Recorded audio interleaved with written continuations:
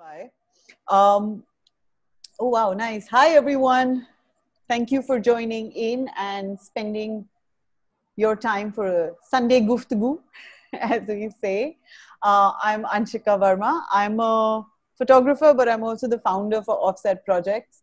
And at Offset, basically what we try to do is looking at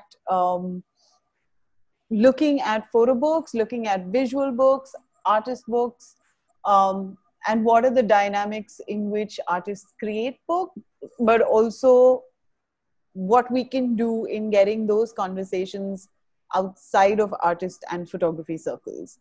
And Guftgu is a series of conversations. For those of you who might not be familiar with the term, it's a Urdu Persian term that actually literally means casual, candid conversations, and that's how we are going to go today as well. We have Avani Tanya with us right here. Avani, do you want to wave out to everyone? Hi, guys. So we're going to start in a little bit, but the idea over here is actually that we're going to talk about Avni's practice, but also her curiosity and maybe slight obsession with the museum altogether, you know. And so we're going to start maybe in another couple of minutes. Yes, Avni's got the museum spectacles on. Is this when you're the museum researcher? Great. So just to give you guys a little bit of a backdrop, Avni is a mix of curiosity keeper, I think, and and researcher, designer, and photographer. And so she dabbles with all three mediums, sometimes collectively and sometimes separately as well. And one of the primary books that we're going to discuss with Avni today is actually this particular book. I don't know if you guys can see it clearly. It's called A Selective Guide to the V&A's South Asian Collection. And this was a book made by Avni, which is, I think you can also get it on the V&A bookshop, right, Avni? Yeah, also on the Delfina page. It's a really cheap book. Which is amazing because £5. That's usually the tough bit, you know. And so the book was the culmination of a residency program actually at Delfina Foundation, right? Yeah. And this was in 2017 to 2018. And I think maybe we can just start then. Do you wanna? Should we begin? Yeah, sure. Thanks so much, Anshika. Thank you for having me. And I've been listening to all the amazing talks you've been doing, which is a real honor to be able to share practice also. I mean, Avni and I actually did share some book conversations not earlier this year, okay, sorry, late last year. I'm losing track of time being indoors from so long, where I had the super fun chance to set up one of the Offset library pop-ups in her studio, which is in Goa. And so we had her book, and well, we were meant to have a conversation at this point of time. Sorry, 1 second. Renu, I think some people are asking there's a meeting ID. There is no meeting ID actually. It's just a link on the Offset page. But what I can do is for people who might want to join in.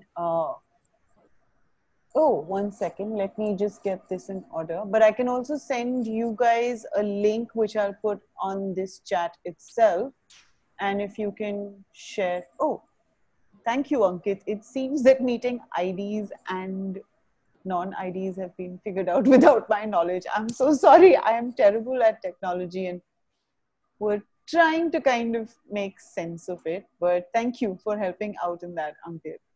What I will do is I'll just put in another link here that you guys can use. Sorry, 1 sec. This is the link to join in. I think for people who don't have a Zoom app or a Zoom subscription or anything of that sort, they might ask you for your email ID. But apart from that, That's what I had to do when I was listening to the other conversations. You had to put in an email ID, right? I mean, it's just a validation thing that that they do, because at one point of time there were a lot of hackers getting into Zoom conversations and webinars with explicit content. So they were like, give us your email ID and then you can get it. But I hope people are able to join. I'm also just checking my settings once to make sure that there is no such thing. But yes, there is a webinar ID, which I think Ankit has put out, which is absolutely correct. Thanks. Thanks, Ankit. So coming back to the selective guide to the V&A's South Asian collection, Avani, just if you can tell us a little bit about how you ended up at the Victoria and Albert Museum altogether, you know. That's a bit of a longer story, but there was a Delfina Foundation, which is a residency program in London, had a call for artists to come and stay at the Delfina but reinterpret the South Asia collection at the V&A. So V&A is one of the largest museums in the world, which is in London. It's a treasure trove of artifacts which are more to do with the design perspective. So objects that were designed by human beings that were of value, of production value.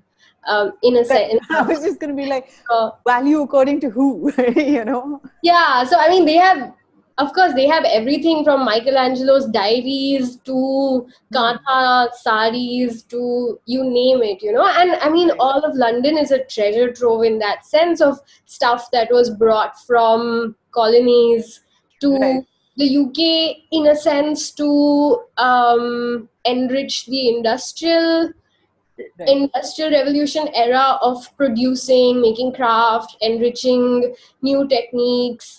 Like the Kew Gardens is a museum of plants. So they literally went around the world and picked plants as specimens and brought them back. That's so in that sense, like my kind of museum. I'd be happy lost over there. Yeah, it's a brilliant archive of stuff.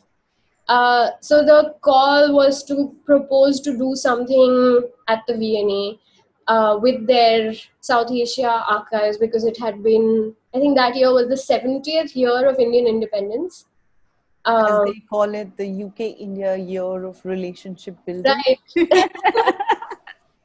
Didn't you also do we curated a photography exhibition in Cardiff, actually, and so that was one of the questions that I had for our collaborator in Cardiff. I was like, "What do you mean by year of relationship building?"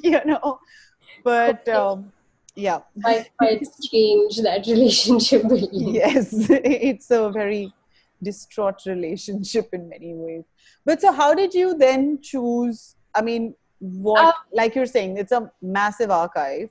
And also, I mean, these are archives with very specific agendas as well, right? Like, I mean, these collections, like you're saying, they're not necessarily objects that were procured for their beauty or cultural relevance, or because someone was completely emotionally moved by an artwork. It was more about how do we scale production on something like this and make it larger for access mostly in Europe as well, right?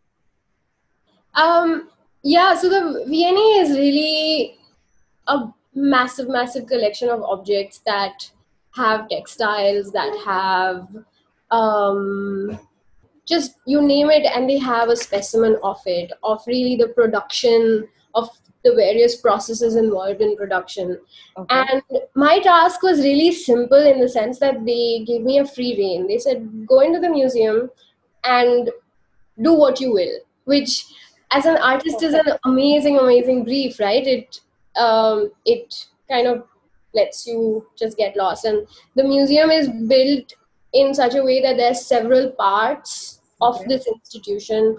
There are, hang on, let me try and share. Yeah, there's a map, like a floor map of sorts, that's there in the book as well. Is that something that I can? Yeah, but Yeah, is this let me try and show you some photographs of the actual museum. sure? That would be amazing. I mean, I don't have too many, but I can just Just start to with, get a sense of yeah. things. Yeah. Hang on, I'm still very new to this. No worries. Take your time. Slideshow it, and then I'm gonna share my screen. Okay. Um, so this is not this is not the building. The building is really grand, and this is one of the 500 different galleries in the museum, but it's really big and expansive, and it has this quality of being very intimidating because there are these prized possessions that are in the museum.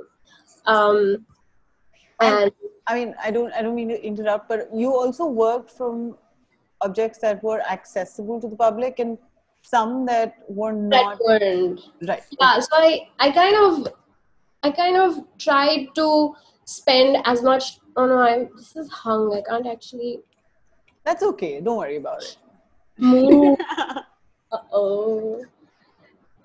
Okay, never mind. Hmm. Yeah, I chose objects that were okay. Before I started to choose objects, let me backtrack and say that Let's do that. while I was spending time in this museum, it meant that I was not only looking at their collection that you can see in the gallery, but also their archives where they keep all the objects that are not displayed. So for the longest time, I was really obsessed with what is not displayed and why is it not displayed. Um, I don't know why this won't screen share.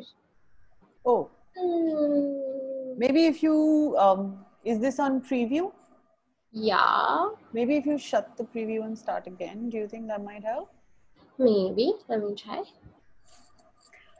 But also, like, I mean, one of the things that I've I've been questioning personally, and I think we had a small, very quick chat about this was what are I mean, when we talk about an archive, we often forget about the politics and the dynamics and the building up of that archive, right? Um, yes, now perfect. Um, And so I'm sure, I mean, you would have had some thoughts about like what you were looking at. I mean, you've also spoken about those thoughts and ideas in the book as well. But if you could just share the act of going through these archives and, the kind of questions that it brought about for you, that would be really nice too. so a lot of what I was looking at was not what was on display, but what was in the archives, things that were not displayed, and what are the Right. politics of things that are not displayed. The V&A also has a documentation of all their objects from the 1800s, how they were brought. So there are detailed sort of handwritten notes of curators who've. Let me try and show you a video actually. Hang on. Detailed handwritten notes of curators who have really articulated why this object was brought, where was it brought from, what is its relevance. Can you see it? Yep. So this is just one of the many documents that is like a boring handwritten have typed out manuscript which is just detailing the archive, what is in there, why was it brought in, what is its politics.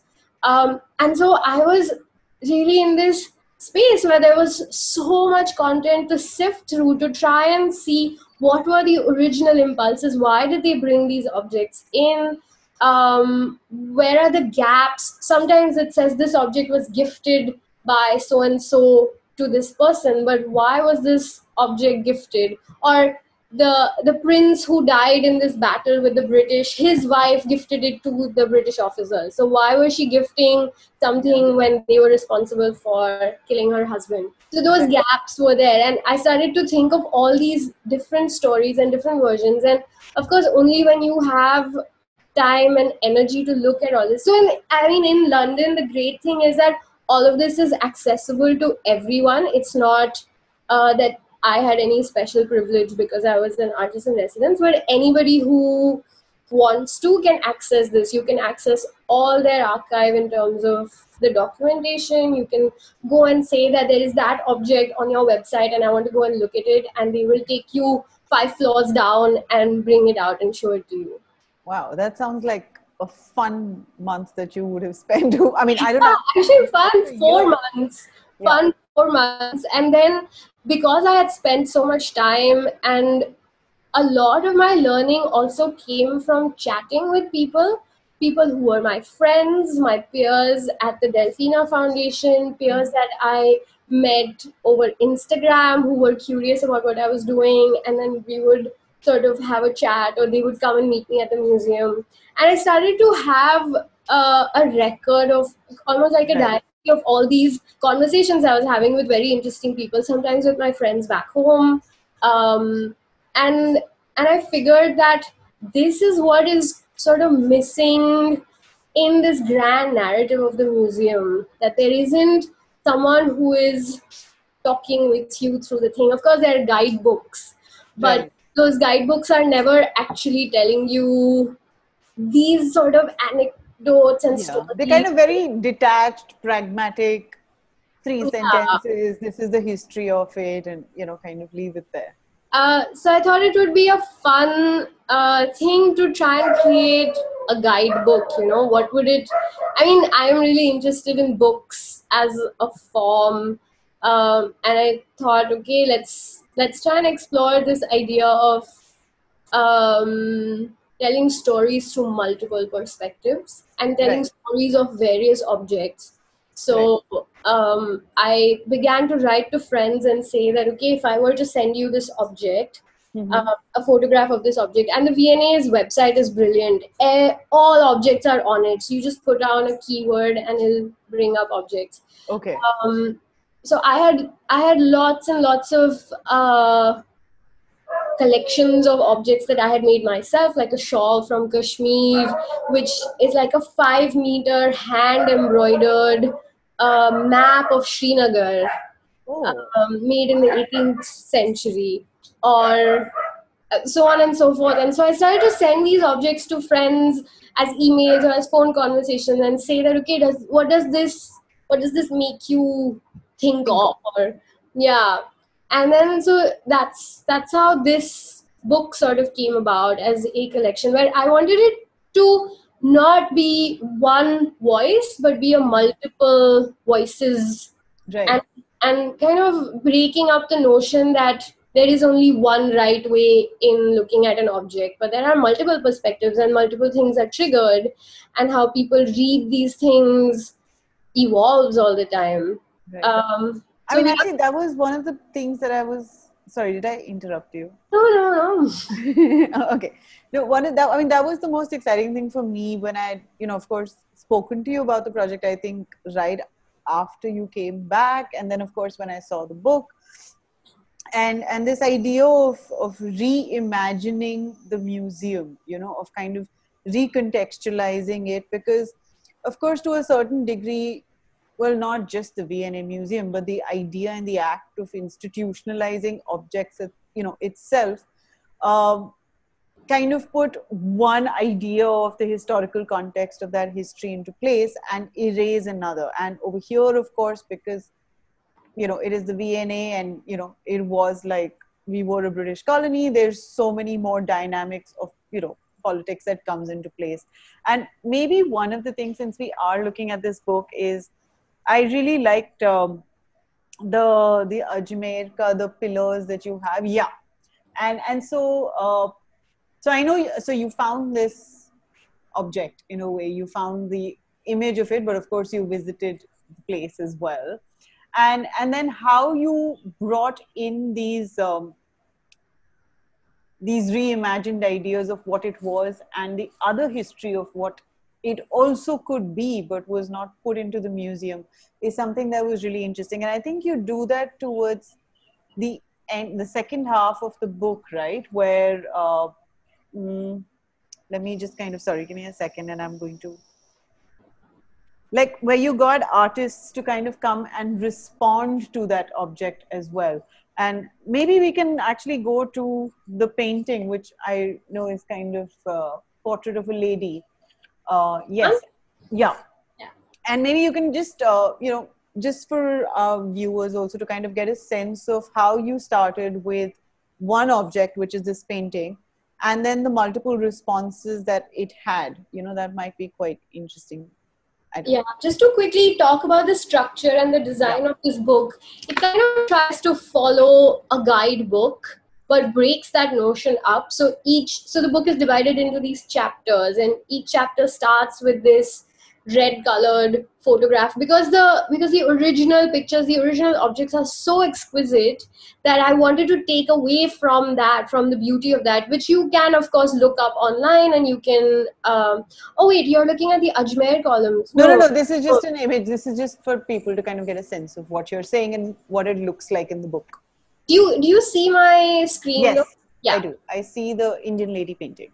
Yeah. So the idea was that this comes as like a single colored thing with a description of the object from the original caption. And then I sent these to some friends, Himali, who at that time wasn't, I didn't know her, but I'd seen her performances and read some of her poetry, and I thought she had a really interesting way of looking Yeah. at the world in a sense. So I Yeah. sent her a bunch of objects and said that, Himali, would you be interested in responding? And she picked this, and she writes this beautiful poem which just kind of describes the painting, and has a humorous take on it.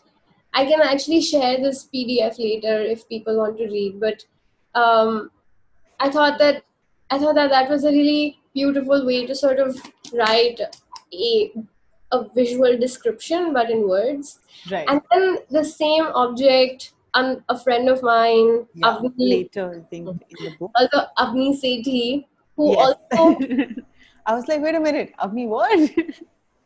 Avni and I went to school together and college together, and she's a performance artist. And she had this wasn't a part of this book really in the beginning, but I had shown her this photograph, and a few days later she sent me this picture on WhatsApp, Right.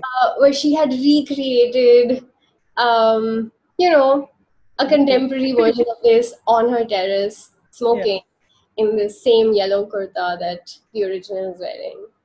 I mean, I Uh, absolutely love this. I have to say, when I saw it, and I just thought it was so perfect, in that sense of, and I like how, in the physical description of this spread, um, it follows that same language, like that very dispassionate language in a certain way, very like, this is what exists right in front of you.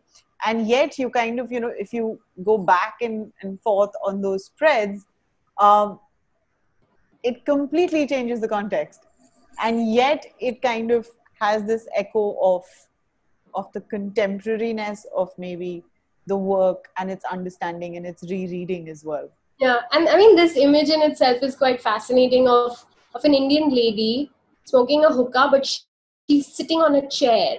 So Yeah, European design had entered the Indian subconscious, it's entered miniature paintings, but it's still a really comical thing because she's sitting with her legs up, or with one leg up, which is how I sit on which is chairs. how I would sit on a chair too. Yeah. And Um, sorry, and so can you talk a little bit about how you actually then, because I'm sure there's a lot of research that went into this, and by the end of it, there must have been thousands of objects that you must have kind of read through. And so then what made you kind of put these together? Like, yeah, actually, the Primark trousers is also what I was going to get to next. So maybe because this suddenly comes into contemporary history as well. One of the observations you've mentioned in the book is, I don't know if it's you, if it's one of the writers, but I feel like it was you who said that it was also interesting to note that the acquisitions that were available kind of stopped at a particular point of time, and post-colonial acquisitions, maybe something like these Primark trousers, actually didn't go into the South Asia Yeah. So section of that's the. quite interesting, right? How things get categorized inside a museum like that. So they have various galleries. They have uh, China. They have Middle East. They have India. I mean South Asia, which was, I think, was called the India Gallery, and then they renamed to South Asia to be politically correct. Right. But but how these objects enter the museum is really complicated, and then how they actually sit in these different categories, because then there's also performance as a category, and there's also rapid response as a category. And rapid response is this contemporary wing that they started within their design discipline, where they said that we need to be able to be relevant on a contemporary way, where we bring in objects of the everyday. And this is where I was most interested, because that is really what I'm interested in my life, in a sense of how objects represent our contemporary times in life. Right. And so this was, so they have this collection called the Rapid Response Collection, and in that they had this jeans from Primark, trousers, pair of trousers from Primark, which was made in the same factory, one of which was a part of the Rana Plaza outside Dhaka, which collapsed in 2013, I think it Yeah, was. yeah. It was actually a really big news that suddenly brought about Yeah, and a it consciousness into fast fashion. H&M now has a conscious brand, Yes. because of these things. These were global events. So they collected this pair of trousers from that factory as a reminder of this tragedy that then kind of has changed global fashion, fast fashion. Right.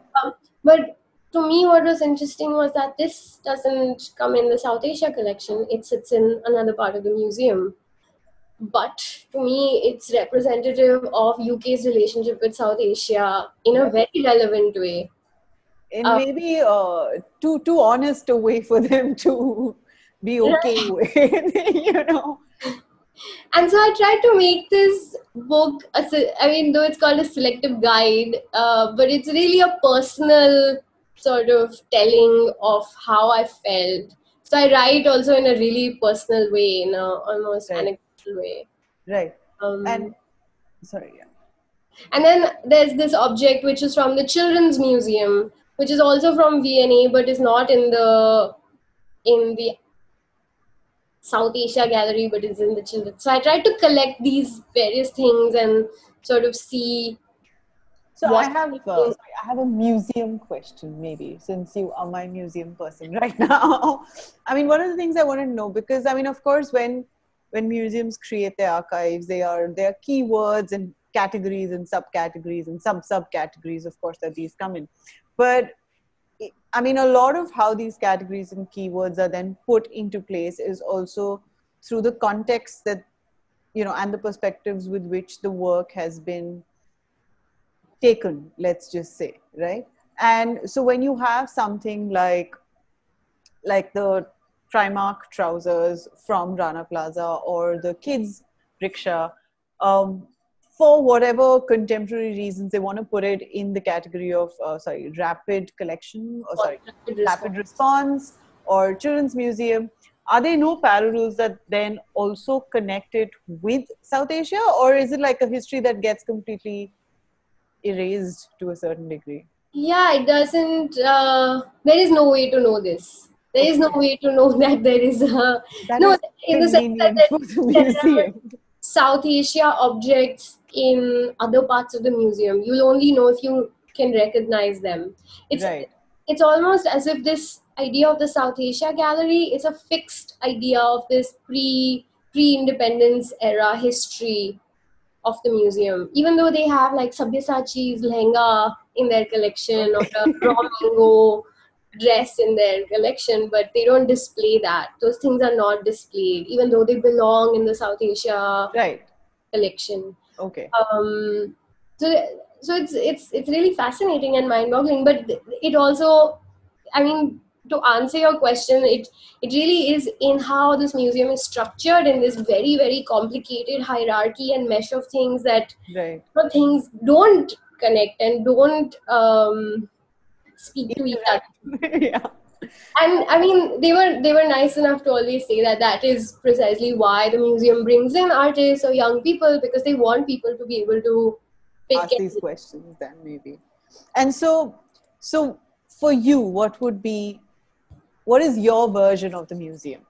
Because I know this is, I mean, of course, we have the V&A archive that you have worked with, but this is not your only act of museum reading, right? Like, to start with, I mean, to go a few years back in time, maybe, you made a book to do with Bangalore. And I think this is when were you still studying at Srishti at that time? Was it yeah, it after? was my final project while Okay. I was at Srishti, and Which I is mean, kind of like a traveling museum. That's how I look at that book in some yeah. way. Do you want me to pull it Yeah, up? that would be nice if you can just share an image about that.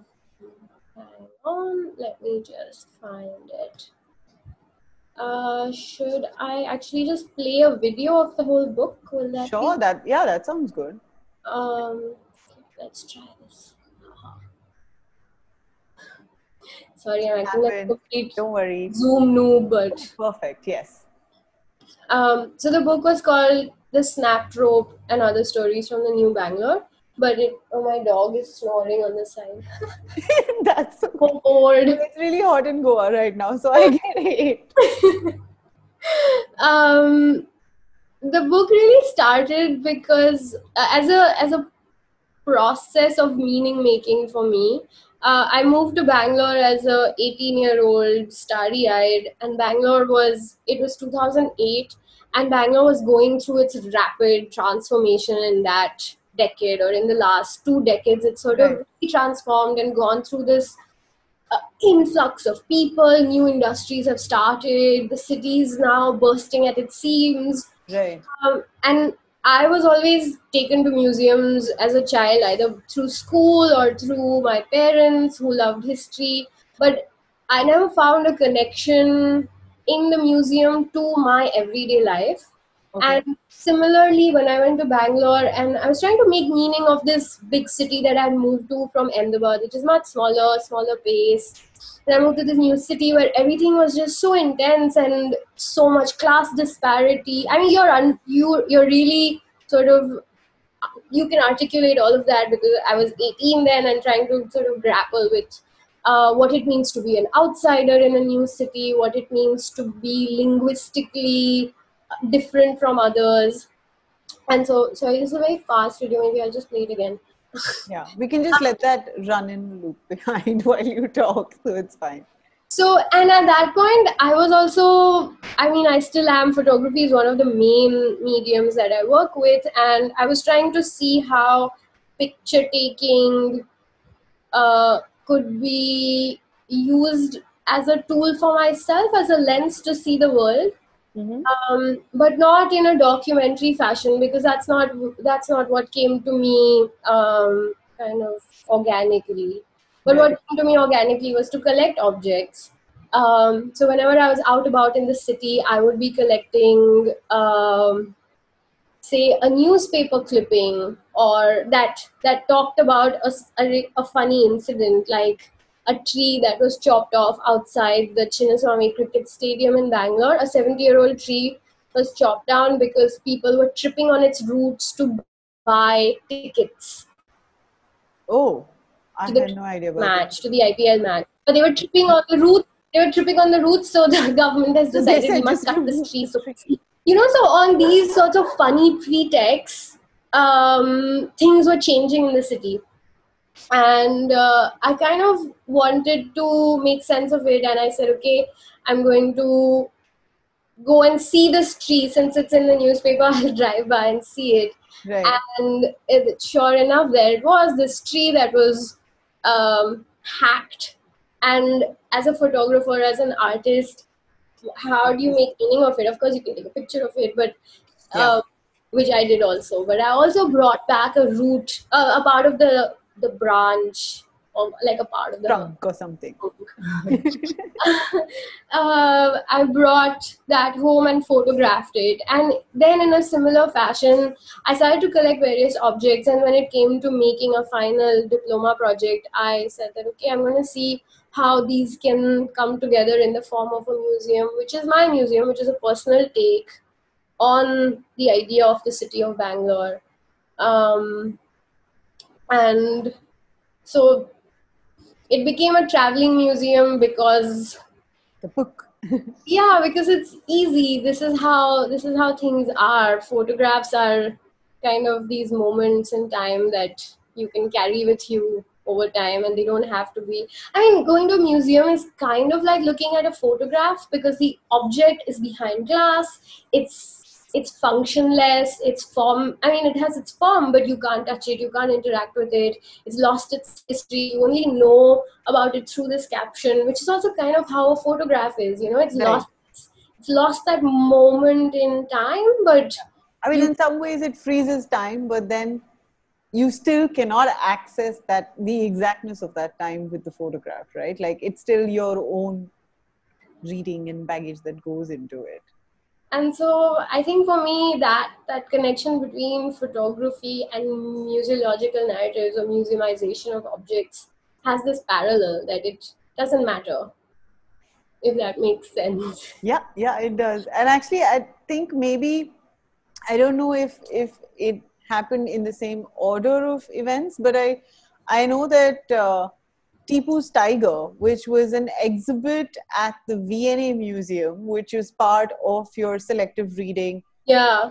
of the museum there, was something that you also found in, thank you, what you also found in Bangalore, but like, am I right?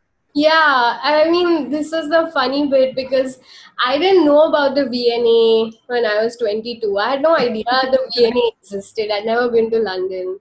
But I went to the Tipu's Summer Palace, which is in central Bangalore.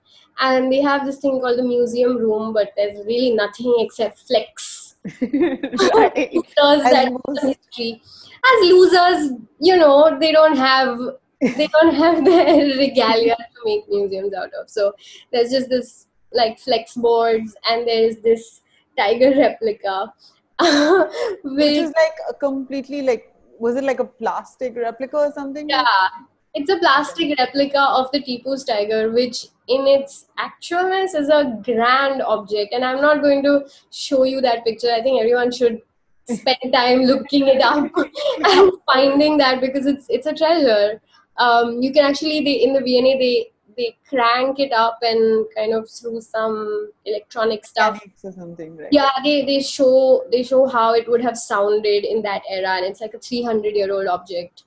Um, but Wow. so in Bangalore, they have this replica, which is meant to be Tipu's dream of being a tiger attacking a British soldier.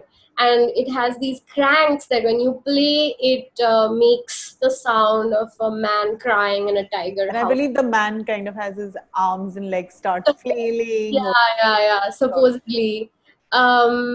So this object I found very fascinating, and I went back home and looked it up, and I was really amazed at the original, which is so beautiful. It's really, really beautiful, and it's one of the V&A's most prized possessions. They've had it on display ever since they took it from India in the late 1700s, 1790, I think it was, when wow, okay. Tipu was defeated, and they've had it on display even before the V&A was built. The precursor to all these things, they've always had it as a piece where people would come and look at it, because for the British it was I mean, they also appreciate crafts and arts in a different way. But also, I guess it has its own politics, so why they would display it. Exactly.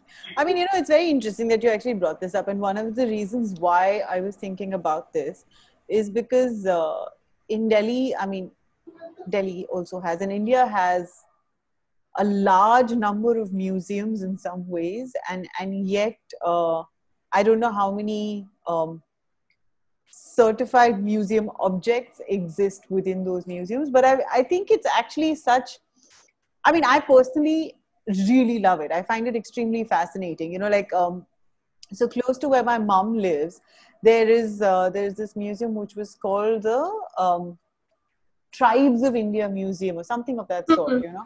And I was and it's basically, it's like right next to Paharganj. So it's a, it's right next to the railway station, and you kind of walk in, and when you walk in, you're in a residential courtyard of sorts, like from one of those old Delhi houses. And then you take these stairs up, and basically you've entered into what would, I mean, structurally, what would have been like a complex of residential houses, but you're actually inside a museum.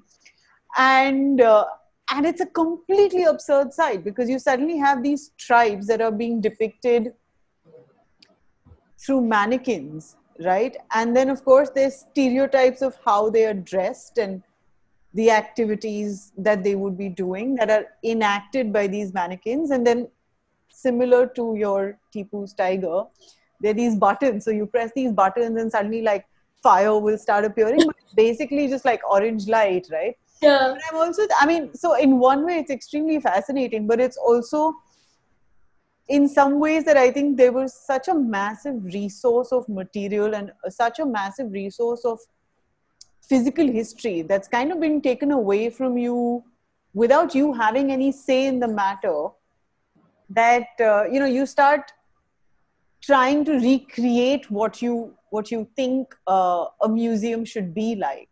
But what's so interesting in that dynamic, and I'd like to know your thoughts, is also that I think in creating those museums, we are feeding to the stereotypes that have already been created about a community.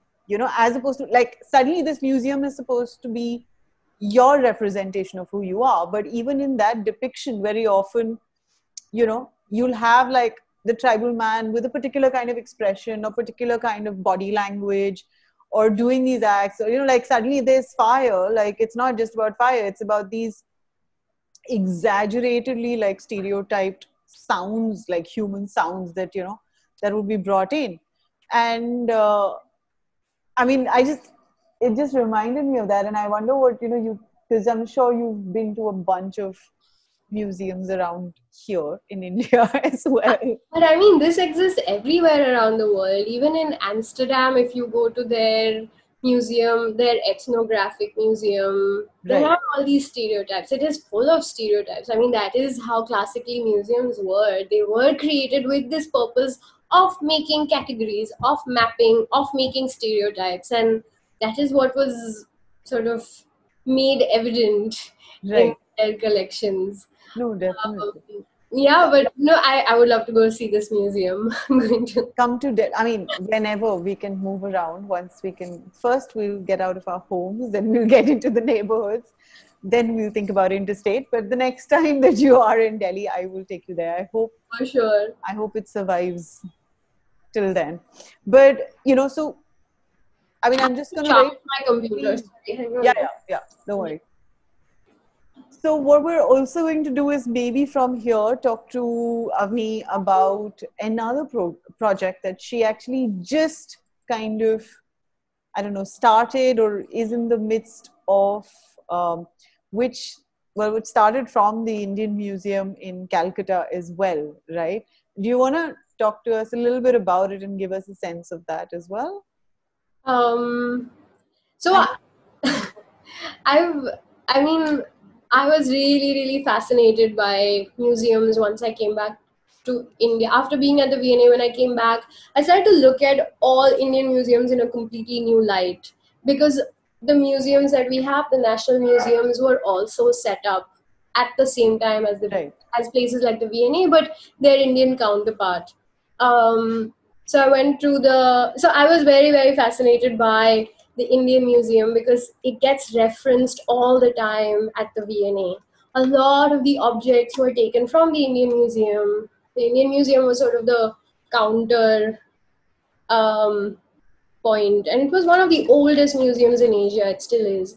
right, Um, and of course, when you're reading through Indian history, everything you read says that the original artifact is at the Indian Museum, right? Like right. from the Okay, Chandrakaras to the stupas to fossils to whatever you want to see. There's it always says the original is in the Indian Museum. museum. And I had seen photographs that my friend Kapil had taken of the Indian Museum. several years back when it was going through a process of renovation. So they began renovating the museum in the last decade. Okay. And they were sort of taking out the old furniture and moving it and rebuilding these new Sanmaika structures instead of the old teak wood That's kind of, cabinets. that's quite sad. I mean, I remember seeing the earlier version of the Indian Museum. So very little of that is left now. I mean, they're trying, I think, trying to do their best in whatever sense. But of Right. course, as you know, how museums in India are severely underfunded. There isn't enough interest in them. There isn't enough. Now, slowly, more and more there is, but at that time, Not so much. not so much. So, I was very fascinated by the Indian Museum and what it is. And this earlier this year, which is actually the last place I traveled to, I had the opportunity. I applied for this Max Muller grant. The grant basically said that you have to do an artistic project at the Max Muller in Calcutta, and you could propose anything. So I said, "Oh my God, I've never been to Calcutta, and I've never been to the Indian Museum, so I'm going to say that I want to spend time in the museum, discover it for myself, photograph within it, and then also spend some time at the Max Muller and do a kind of workshop on understanding museums." My initial idea was to invite people into the Indian Museum and walk with them through it and listen to stories. But then it just made more sense to do it sitting. I also had a very short time. So what I think we it was a couple of days or something, yeah, wasn't it was just a few days. And let me pull up some pictures of the Indian it? Yeah, Museum. that would be really nice. Um, Also, I mean, I know that we were quite excited maybe to see what you'd built over there as part of your your other selective reading of of a different kind of museum. But I yeah, know that that the person who's been documenting for you is still in Cal, and of course has had some network issues, obviously, with the cyclone. So yeah, unfortunately, I haven't been able to get the originals, but I'll show you some pictures I took with my phone. But to start with, maybe I'll just show you pictures I took within the museum because I also really enjoy the process of. Wait, do you see? Do I have yeah, to? Yeah, yeah. I okay. mean, I can. Yeah, I can see the entire image, I think. Um, yeah, it is full screen. Yeah, yeah, yeah. This is fine. Um, these are just some photographs of the Indian Museum in itself because a part of what I wanted to do was to create a zine, create a Hmm. sort of guidebook of my own because I was reading a lot about the history of the Indian Museum, how it came into being, what are the kind of objects it has, the hands that it has changed. Um, and so for that, I began to also photograph the museum with the little permission I could get. And I photographed mainly the old parts of the museum that kind of look a bit sarkari, but look. But I mean, I think like in so many ways, these are also these become museumized. I don't know if that's a word, but it becomes museumized, by the act of kind of putting them in your zine as well, because I'm assuming that this won't be looking the same way very soon. Yeah. So I wanted to create a kind of reading of the museum, which I started to do. I started to you the video that I was showing earlier of me flipping through documents at the V&A, Hmm. where there are typewritten The notes. big files about like, I began to do a similar activity where I kind of looked through things and made my own notes and trying to subvert this idea of um, what a narrative is of the museum. I'm trying to pull up pictures, but I don't really see that. that's okay. I think we can get Yeah. a sense of it. But so, okay, so now you have been at this massive institution, like international institution, that's been able to acquire a lot of works from India, and that's the one of the selections that you were looking at. Then we have you creating your museum of daily objects, let's just say, in some ways, with with the snapped rope.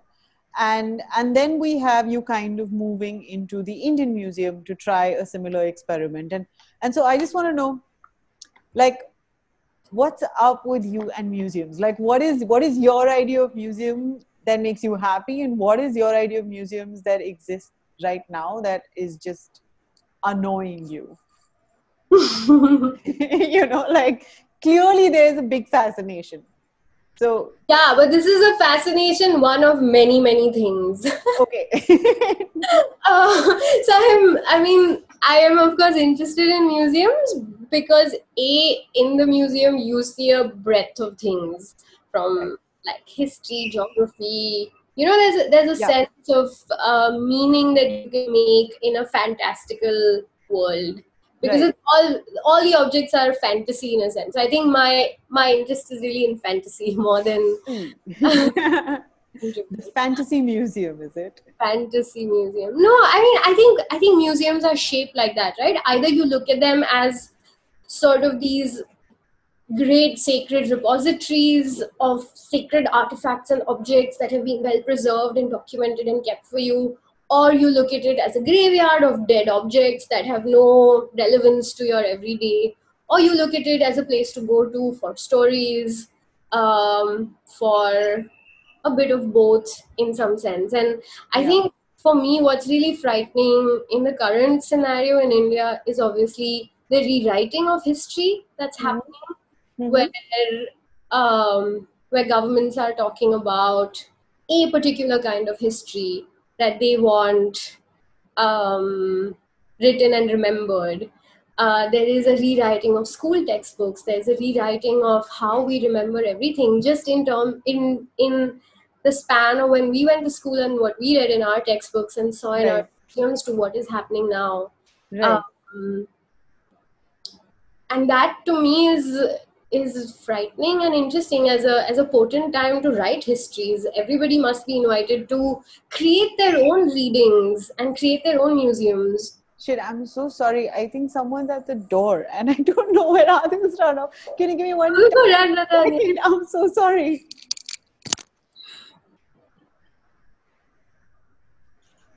I don't know if I'm supposed to go on, but maybe I'll try and pull up something to show in the meantime. What can we look at?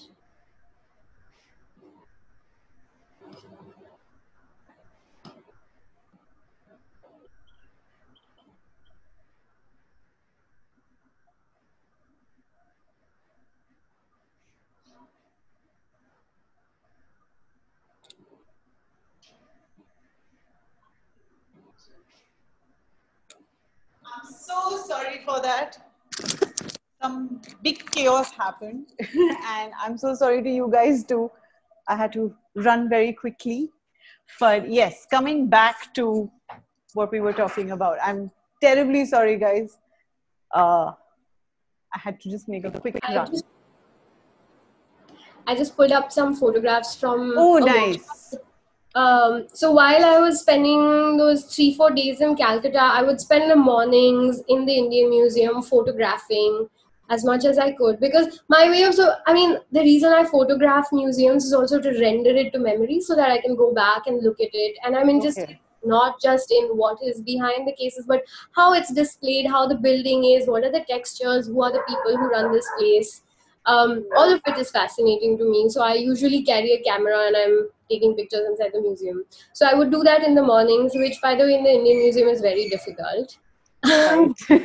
Why is that? There are lots of guards who are very worried, which is a common practice in India. I think when you go to a museum, everybody is very worried that, Right. oh, don't photograph. I don't know why. Yeah, I've always wondered that too. I've been like, but I mean, and also like it's really funny. I don't know if it happens in other museums outside, but they're okay with you taking that same photograph on your mobile phone, but they just don't want you with a camera. And I'm like, do you realize like the kind of images a mobile phone can take is fairly print ready, sizes also.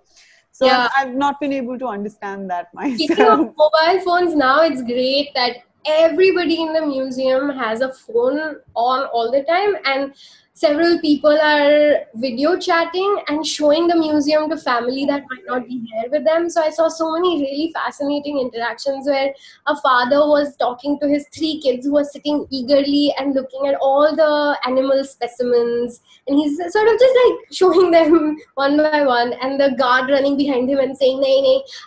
But how is this a bad thing? He's literally Yeah. taking your museum online in one sense. He's Or, doing what Google Arts and Cultural Center is trying to do as well. yeah, creating free content. They should really embrace Should it. go for it. Yeah. Or there are people who are making TikTok videos in the museum, obviously. One really fascinating thing is when you walk in the sculpture gallery, people are always trying to become the sculpture in front of Yeah. it, which is which It's is really, it's quite a sight, I think, yeah, nowadays. And I always would do it. I do it too all the time. It's really well, fun. yeah. I was trying to enact this Russian Revolution poster, which then Adil ended up posting saying, "We're going to talk about museums." And I was like, what?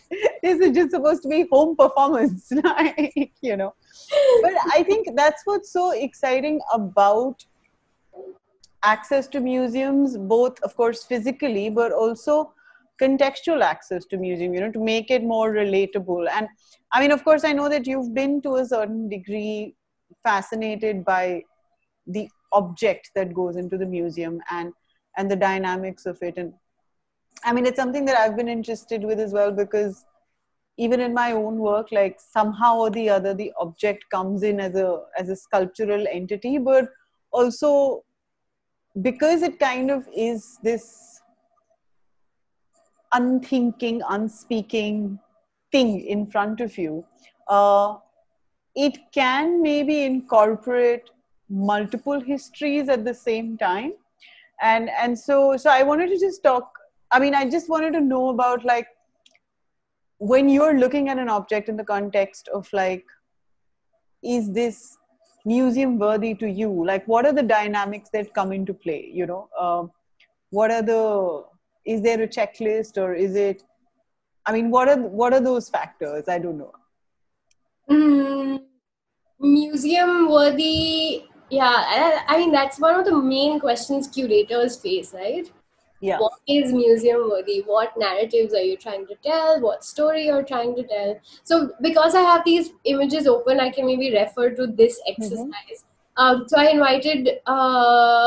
invited people from Calcutta to come in the evenings, to come to the Max Muller and bring an object with them. Right. And similar to Bangalore, also in Calcutta, the Indian Museum doesn't have so many objects from Calcutta, and it doesn't tell a contemporary story of Calcutta at all.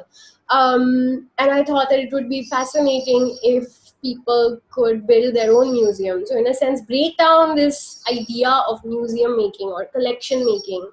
So invited people to come, and a lot of students who study at the art school close by came. A lot of friends came, and people came and brought little objects. Whoever could bring the physical object. That was kind of the premise of the workshop, that you had to bring a physical workshop, and then Physical object. physical object, and then we set up a big photocopier and said to people that you take your object and photocopy it, and then sit down and write a museum caption for your object. So this could be a very, very personal object, like this pendant that this boy brought, and I tried to sort of get them to articulate why they think it's important for it to be in their Calcutta museum. What story of Calcutta does it tell? Right. And the responses were really fascinating. Of course, not everyone brought physical objects, so some people Yes. draw it. But I wanted to take away from the actual object, but talk about it. So then I thought photocopying was a fun and easy way to do it. You Yeah. just place it there, get an image, and get going on it. I just have 4 or 5 images, unfortunately, because I haven't been able to get in touch with them to get the final files. And this was supposed to be an ongoing project at the Max Muller at the beginning of March, end of Feb, beginning of March. But now with the lockdown, obviously, And haven't. the cyclone, I think things will just take a while. Yeah. Wow, crazy, crazy What a month. year it's been, man. Yeah.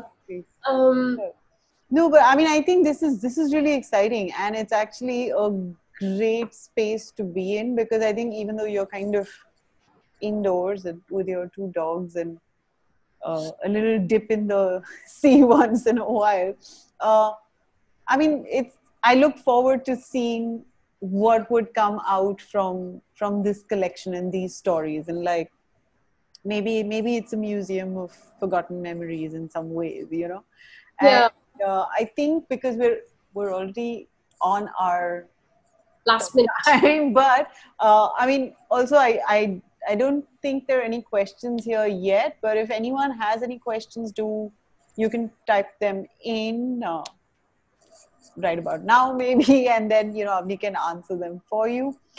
But I just wanted to say it's actually been really nice and refreshing to have these alternative museums, so much in terms of like now you have virtual museums that take place too. Well, we'll get to virtual museums, but Virangana has a question here. She says, "Hi Avni, when looking at archives, there's such a layered way in which archives are created and interpreted with reference to both time, memory, and personal histories. In a way, through your books, you're creating a sort of subjective archive. Have you thought about maybe creating a memory reader for your books that links to a larger sense of looking at museums in a similar manner to the way to look at them?" Wow. Okay. I mean, I think I need to. I don't know. Did you guys meet already, you and Virangana? Yeah. So I think it's actually, it sounds like a good idea. I don't know if it's something you might be interested I in. mean, thank you, Virangana, for putting it like that because you really articulated well. And Yeah. I think this was, in a sense, what I wanted to start doing with the zine that I was talking about, where I take my own photographs.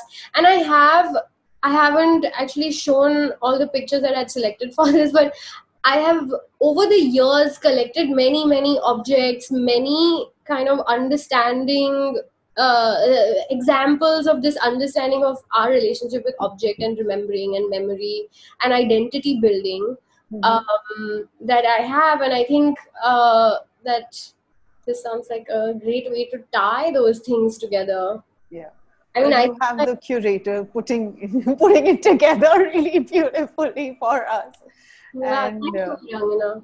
yeah. So I think you might hopefully see that fairly soon. Then, Virangana, it seems like Avni is on that route already. Yeah, Maybe. Niharika has a question as well. Oh, she's not got a question, but a reading reference. And she oh, says, do take a look at uh, Calcutta Chronicles by Supriya Nivar, a small book of personal narratives set in Kolkata. Also has associations with physical objects and material memory. Light read, but very important document. Thanks for that, amazing. Thank Niharika. you. Yeah, I realize that actually a lot of this already exists. Several people make several versions of this, and that's the most fascinating. Like there is a project in the Chitpur Road neighborhoods that Yeah, they've been trying to create a object guide to Chitpur, and I think these are the most fascinating ways to create history and memories and things, right. legacy, that things will be remembered in certain ways that are not one narrative, that is not Yeah. Avni's version and not Yeah, uh, there's no singular history basically yeah, in that sense. And so, you know, the more layered and the more multiplied versions and more memories that I think we can input into that object somehow, hopefully might also allow us to become more open-minded to the world, I think, over a period of yeah, time. like your own collection of objects that you were gifted uh, Yeah, in actually, so right? it's just and that happens just like that. I think suddenly you have an object in front of you and you realize that it has these relevances. Renu has a question as well. Are you photographic and recording your own personal objects that might be lost or become just memories due to whatever reasons, like people's personal museums? Yeah, I think what I did with Bangalore was kind of a personal object museum, and what I do on my desk is always a personal museum of like a tile that's fallen from our roof the other day. Or yeah, I made this collection of, so sometimes you can't take back objects, right? Sorry, I'm digressing a bit, but No, I'll no, just no. This is fine. Yeah. sometimes you can't take back things that you want to collect and hold on to. So when I studied bookmaking in Germany in 2015 to 18, and as I was leaving, I was trying to capture this essence of being in Bremen, this small port town in Germany. And so I created this ceramic tile installation, which I now actually use as a coaster, but you can't see it. But Yeah. I made like 100 tiles like this, which are this sized. Uh, Okay. but I took flat clay pieces and pressed it onto streets that I lived on. So this was Langemarkstraße, where my house was, and Oh, okay. so forth. And I made a whole sort of street with tile impressions, Nice. street impressions on tiles. So and I thought this was an alternative way to also photograph, where you're not photographing the street, but kind Yeah. of doing this Kind exact of got it. Yeah. thing in a different medium, which is what I love about the idea of image making, objects collecting, that they all have this way that you can. They seem to have like a secret synchronization going on, that they just fall into place Yeah. with each other. Well, that was really beautiful. I haven't seen that tile before. I don't think we've spoken about No, Germany. I what I did in Germany was also kind of like this, where I went to different museums in Bremen, and because I saw this amazing artifact in a museum where they had a peppercorn under a microscope Okay. inside this glass thing, where you like kind of peer in and you see this tiny tiny peppercorn, which is 1100 years old, that was found incidentally Oh, on the street that I lived in Bremen. So okay. it said that it was found on that street, and it talks about the trade relations Europe and India, because India is primarily where pepper grew, Right. would have had through shipping. So these things were brought in, and so they discovered a peppercorn which was 1100 years old, and it's in the museum, which I find Mad. really, really That sounds fascinating. really mad. Yeah. Okay. So we Meher. have, yes. So she says, a very good webinar, Avani. I'm in Aurangabad since 30 years and not gone to the museum here. Your talk has inspired me to go and check it out, I guess. And also, you can tie up with Google and showcase Indian museums on the Arts and Culture app as well. I Yeah. think they already do this. Yeah. Thank you. Yeah, Aurangabad has some fascinating monuments and places. We have one more anonymous attendee who wants to know, was there ever a need to break free of all the hidden secret, not displayed items that you found? I assume a lot of museums have that. Sorry, I can't see this. There'll be a Q&A at the bottom bar. Can you see? Yeah, yeah. Okay. Yeah. Was there ever a need to break free all the hidden secret, not this? Oh, yeah. Did you try? All have it. At the Indian Museum, it was super opaque, because in the Indian Museum, you can't even get a library membership very easily. I found a door which said library.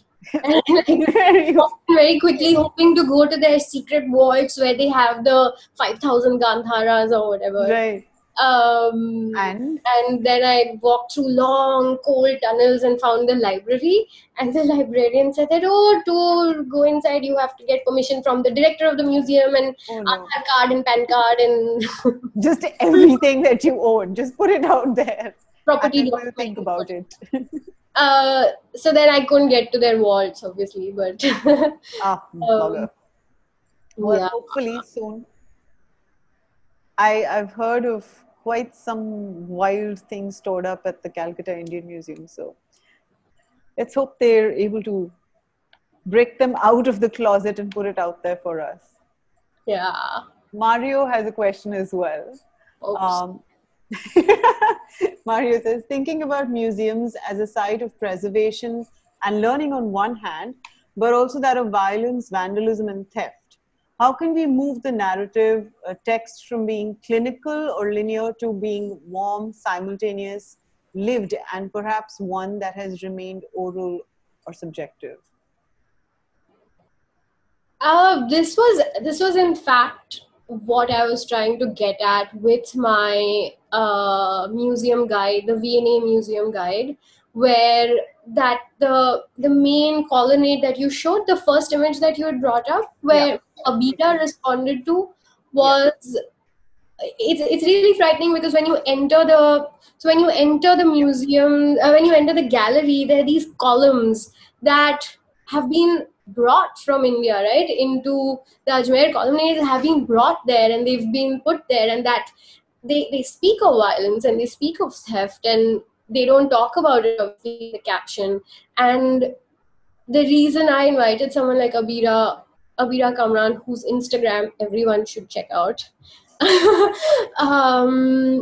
she speaks about it really poetically and I don't know if you in a can see this. warm tone, and that was really the idea of trying to bring multiple voices to respond to a lot of these things. So at the same time, there's wonder and amazement and inspiration, but there's also violence, obviously, in I these. mean, the act of creating a museum itself often is violent, right? I mean, whether it's in the, because invariably, like, and I could be wrong, but like most museum pieces have been acquired through a history of violence. Most colonized countries that you will see will not necessarily have their prized possessions of history, and then also who decides these prized possessions, because those are narratives that are also created out of an outsider's sense of what is important in this country's history. And so that acquisition, and then like Mario, you said, the negation of an entire different history that might exist, a different conversation that might exist. Actually, there's one more piece maybe in this that we can end with. And Avni, if I can request you to maybe open that page out, where it's, I think, the entrance to the South Asia section that you have. That was one of the artists had responded to it. Priya Khanchan, Yeah. which is decolonize the museum. Maybe we can just show you guys those pages, because I think they're really interesting. It is, I think, 98 is the Yeah. panel text, Just right? yeah, hang on. Share Sorry, you screen. must have shut it by now. Yeah, sorry. But I'll find it, no worries.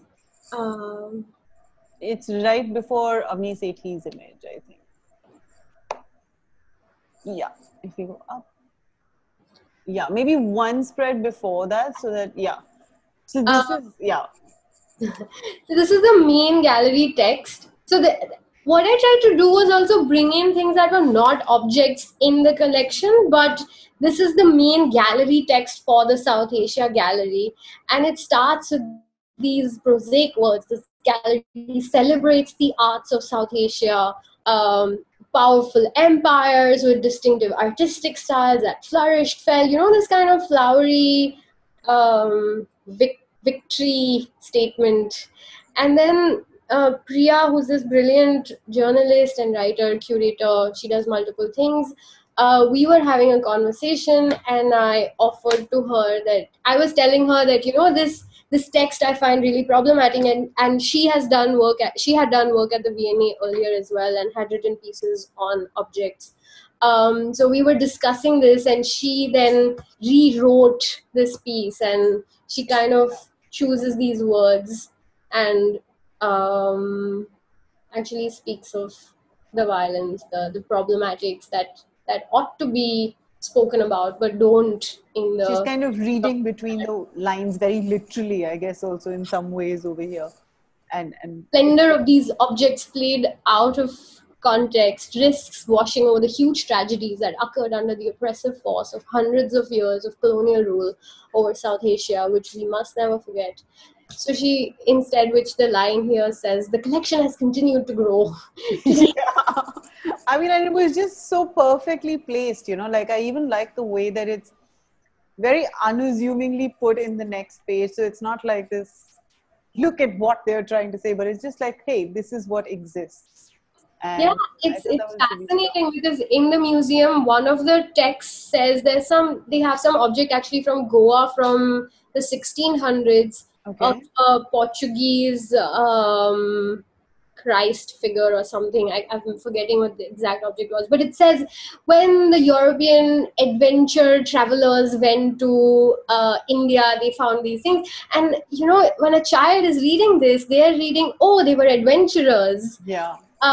But they were also Completely erase it. Like, oppressors. They were also missionaries. So this kind of wording really shapes. how Uh, we perceive them as also. Yeah. uh, I mean, I'm hope I can make it to Goa soon enough. I really do, because I'd really like to show you the work I'm doing there, which has got to do with our local village museum over there.